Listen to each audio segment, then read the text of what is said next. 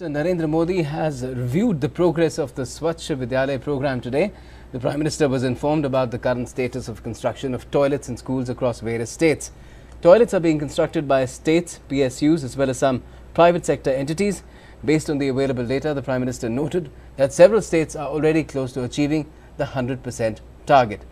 He directed concerned officials to focus on these states immediately so that these states complete the task at the earliest. The PM has directed the Cabinet Secretary and OSD in the Cabinet Secretariat to personally review the figures being reported from various parts of the country so that any bottlenecks in the full implementation of the vision of Swachh Vidyalaya initiative can be removed expeditiously. Union Home Minister for Human Resource Development Srimati Smriti Irani was also present at the meeting.